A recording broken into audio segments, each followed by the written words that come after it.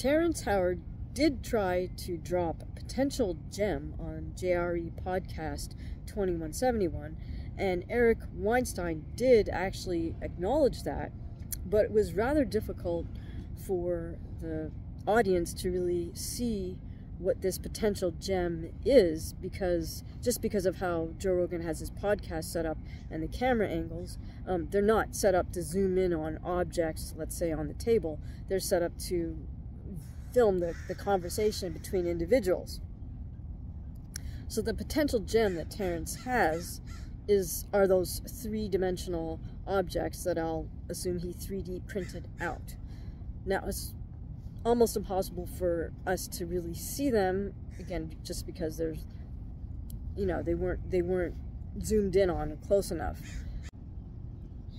Terrence Howard's three-dimensional objects are an extrapolation into 3 dimensions from a 2-dimensional pattern that's called the flower of life.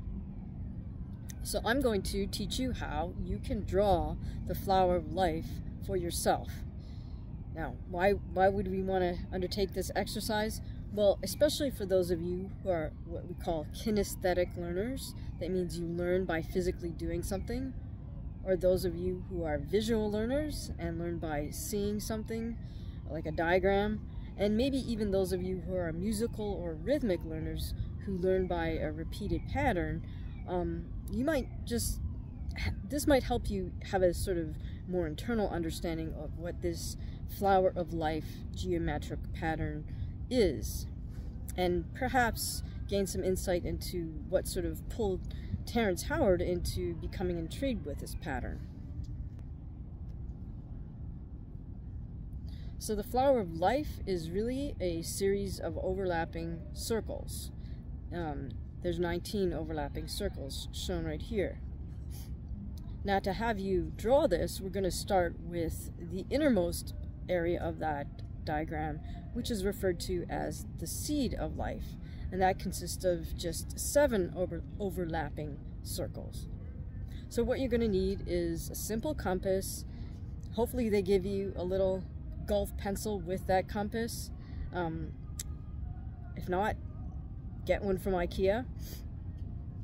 And then all you need is just regular paper is fine, maybe an eraser if you care to. So start by making sure that little pencil is super sharp, because it's going to be a drag. You don't want to have to take that out while we're in the middle of doing this diagram. Sharpen that pencil, insert it into the compass, and then close the compass so the little pointy metal tip is also touching that pencil lead. Now make sure you push the pencil down a little bit more so that the pencil lead is just maybe about 1 millimeter lower than the sharp metal point. That's because you're going to open the compass. So open it up to approximately 2 centimeters to 1 inch. Now the other word of warning is don't swap out the little pencil for a longer pencil or a pen, mainly because that just interferes with trying to draw the circle when you spin it around that top little point. Now you might be tempted to try to draw these series of circles with a template, but the one issue with that is we must be able to see where the center of the circle is, which is why just the old-fashioned simple compass is the best, because you can see that little hole in the paper where you stick that pointy sharp part of the compass in. Okay, so now that you've set your compass, just choose a random spot more or less in the middle of the paper and draw a single circle. Now, the next step, you're going to place the point of the compass, meaning the metal point of the compass, somewhere along that line that you just drew. I chose to go straight up to about 12 o'clock and place the metal point of the compass right there. So now, draw the second circle. So now you have 2 overlapping circles. It kind of looks like what we call that Venn diagram or a bubble diagram.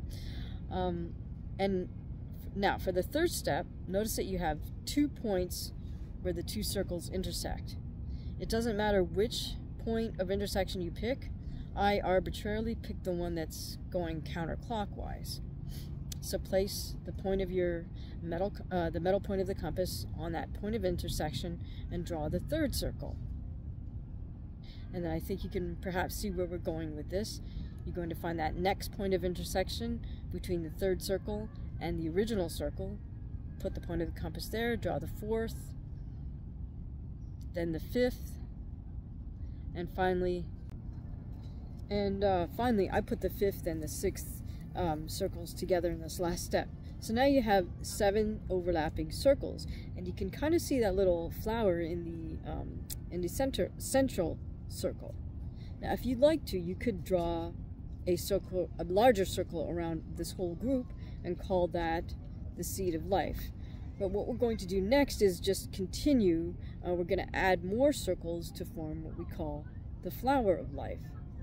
So now it's the same kind of rule as we used before. You're going to put your the metal point of the compass where you find 2 lines intersecting. So you could do these in any order that you like, but I've kind of put arrows where I'm going to place the compass next. So I'm going to do this all in one step. You can see there's 6 points of intersection here, so I'm going to add the next layer of 6 circles. So go ahead and do that.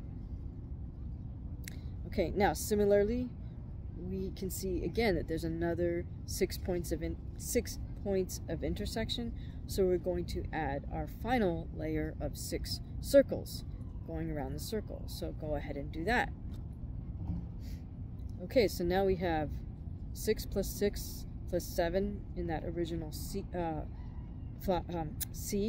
So that's a total of 19 circles. Now you can see in this particular configuration, not every single of the 19 circles has a complete little flower diagram contained in it. So what you can do, if you like, is you can take your compass and again follow the rule of putting the metal point on a point of intersection, and you can kind of complete these little flowers. I think by now you can kind of see the pattern of how this gets formed, and you can complete the little flowers within each of the 19 circles, or you can just leave it as such and it's still considered the flower of life. If you would like to, you could then draw a bigger circle. Something tells me that your compass isn't going to be quite big enough to draw that bigger circle around all 19, but that's fine. We've generated the pattern that Terrence Howard used to get to the next step, which is these 3D volumes, or well, they're not polygons, but he generated 3D volumes from this flower of life. And that was the idea that Eric Weinstein really gave him credit for it, because he said, hey, this is another way of looking at the flower of life. Now, I should warn you, you can do tons of research on the flower of life, and there have been many individuals and cultures who've assigned, but I'd rather just treat this as pure just geometry at this point. I don't want to add any more layers of meaning to this geometric pattern.